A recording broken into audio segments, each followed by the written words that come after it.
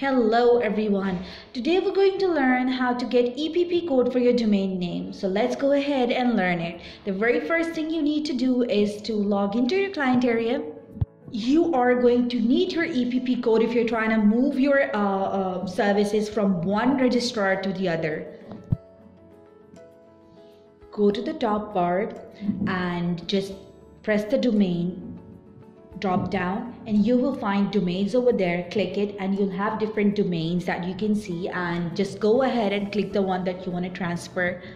Now if you see on the left side menu, you have different options, and right there is Get EPP code option. Once you have the EPP code, you can transfer your services to some other registrar, but before that what you need to do is to disable your services with the registrar that you're using right now. That you can go and do in the registrar lock, that is right here.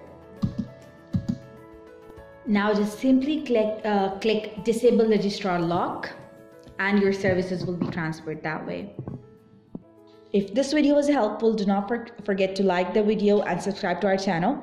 And if you have any questions, comment in the comment section and we'll get back to you with the answers. Thank you so much for watching the video.